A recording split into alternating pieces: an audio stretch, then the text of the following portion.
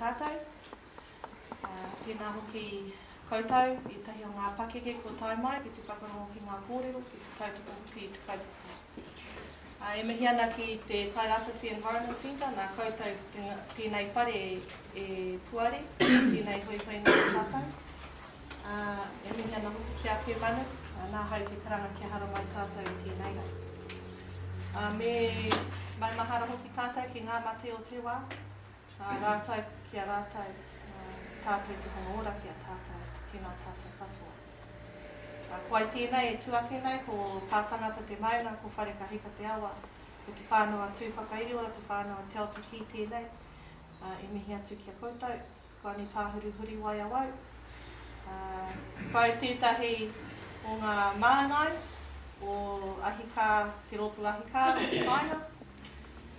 E noho ana au ki roto o whare kahika, ki tā mātou papakainga i witea. I reira mātou ko aku tamariki, me taku māma, me aku tuakana, e kāna te ahi ki te kainga. Nō reira tēnei au ka mihi atu kia koutou katoa. Thanks for the invitation today to kōrero a little bit about what's happening at home. I'm from a little place called Paradise, Whare Kahika, otherwise known as Hicks Bay. If you don't know where that is, I've tried to find a map actually, but never mind. If you look up here, we're here in Gisborne. I live up here just past Te Araroa. And the rena's happening over here. Okay, and I'll come to share a little bit about what's going on at home. And I guess, these are little moment. Thanks, yeah, love it. These are some. Oh, can we light them out? No. Sorry, you can't see that very well, but those are my tamariki. A couple of my tamariki and a couple of their cousins, and that's them helping to clean up at Lawson Point on the 27th, should be, not the 7th, on the 27th. Last week we were cleaning up. So it's about them, and it always has been for us. It's about them, our mokopuna, and their ability to continue to harvest from our kāpata kai. When I became involved with this kaupapa about 20 odd months ago, it was because of the threat of deep sea oil drilling in our neighbourhood. The Petrobras was coming and wanting to put an oil rig up out on the East Cape on the Reikumara Basin. So as a mum of 3, as a sister, as an auntie, as an educator, I was really wild about the prospect of that, and didn't have a clue about deep sea oil drilling or anything, but needed to get the information fast and try and rally up the whānau to do something about it. So we lit fires on our beaches from Tangata right down here through the Tairawhiti down here to Gisborne, and all of our hapu built our fires and lit them to show the world that we are absolutely against deep sea oil drilling. So I'm here today not as a political representative of anybody. In fact, those political reps that are here, you want my vote, and I want to know what you've got to say in response to what we've been going through at home. So, and I hope that's why a lot of the whānau are here. You know, you're going to get it from the horse's mouth, so to speak, in terms of the political parties represented here. They're after your vote as much as they're after mine, and this is an opportunity to hear what they've got to say. There's no. So, yeah, okay, go away. Right. So that's at Lawson Point.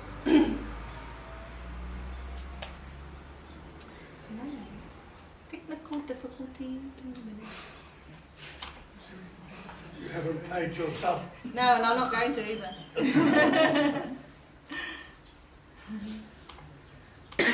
Not to Nortons. Okay, so this is the day after the the rena struck Tauranga Moana, and then this is the 2 weeks ago. And this was at Huriwai out of the East Cape at the Marae Mātahi o Te Tau.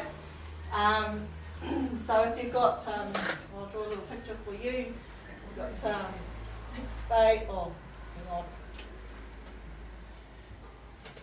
You'll have sort of Hicks Bay like that, Te Araroa, and it goes down like that, and you've got the lighthouse, East Cape Island over there.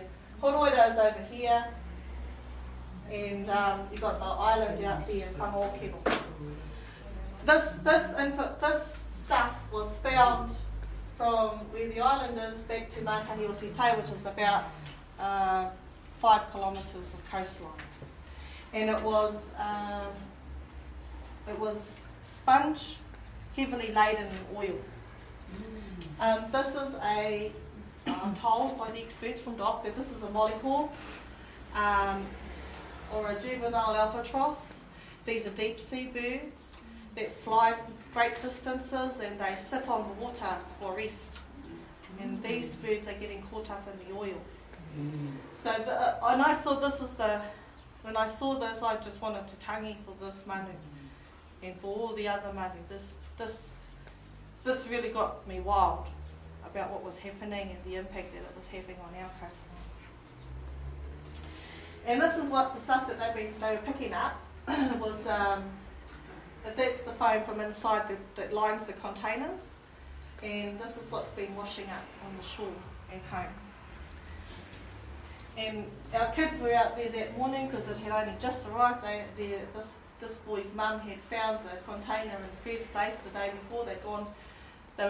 Decided to go to Disneyland, East Cape, and went out and found a container all broken and smashed. And this is what they were picking up on the shore. So it was just blowing up out of the waves onto the rocks, black, about that, various sizes of black soaked sponge or foam. And then people were going into the local store and taking in their things they'd found on the beach. This is one of our girls who's been, her mother and I have been really active as over the last 20 months, and she's been seeing all of this. So this cousin brings in this hunk of foam, oil-covered foam, and she gets into action. She pulls out her signs and she puts her chair up, displays it all, and she writes a pānui. This is what will happen if we allow mining in our New Zealand shores, no mining. And everybody who came past the shop, she would stop and talk to them and go, this is why we don't want deep sea oil drilling. Keep them out, and she's 12. Her mother and I are very proud. This is Lawson Point, Whakatiri, and this is a primo diving spot. This is one of our main kapata kai. This really is a supermarket like Pack and Save, because you've got your snapper section, you've got your tarapiti section, you've got your pawa and kina in various areas, and you've got koura as well. You can fish for kingfish here. You know, it is a diver's paradise, and as well as fisher people go here. This is what was found. This is the whole side of a container. This was found at Matakino Smith's house. There's a steep drop to her place just below, behind here. They've had to pull this up with a tractor. Matakino and her family were cleaning up by themselves for a good 4 days. No safety gear. Her and her kids were up to their arms in oil. People said, oh, don't touch it because it's toxic. Well, she was only concerned about cleaning up the cupboard that she's lived off and her family have lived off for generations. So she tells me that her girl's been having a few headaches and a bit lightheaded and those types of things since dealing with the cleanup. But that's the kind of rubbish that they were finding out there at Lawson Point. This is my son, and he's pulling off, I can't really see it from there, but that's a deer pelt, rotten, stinking deer pelt that's come out of the containers. I'm told there are about 1,300 found altogether. Matakino found 12 around her area. We found 3 that day that we were out there. So And all of these deer pelts are coming in, they're getting stuck on the rocks, stuck under the rocks, and you just have to pull them out. It's not a very nice job. This is at Matikino's house, the stuff that they found in a day. So it's all that yellow foam that lines the container, as well as she found 2 penguins and butter. Whangaparawa has gone into the butter business. It's a whole container full of butter. Timber, quality export timber. But no, the butter is in this case with Mate's that she found was putrid.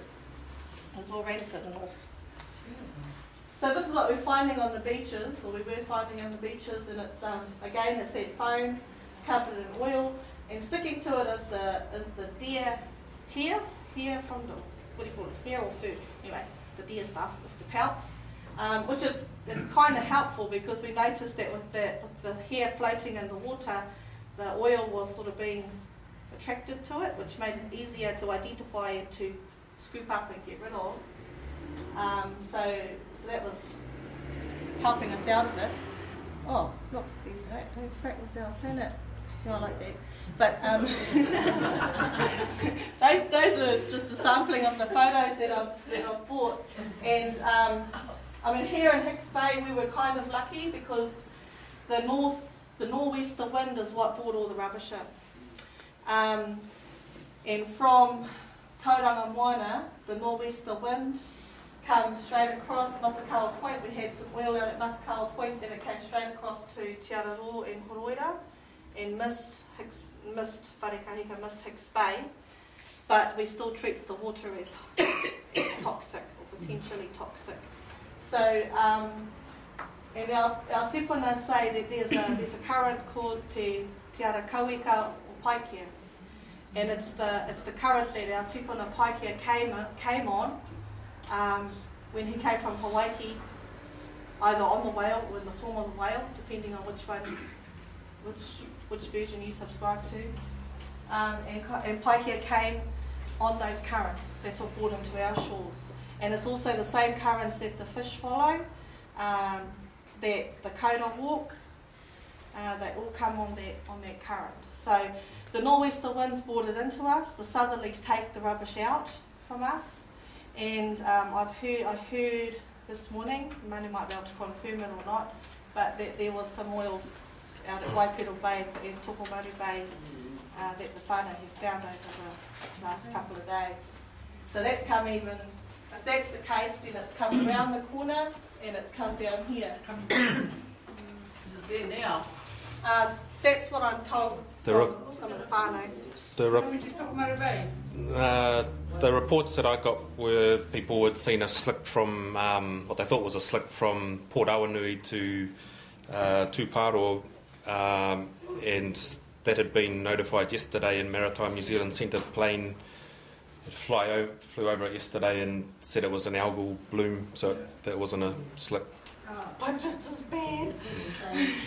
So, yeah, at the moment at home we've got a rahui on, which for those of you who don't know, a rahui is a ban on the taking of any shellfish at the moment. It's a cultural ban.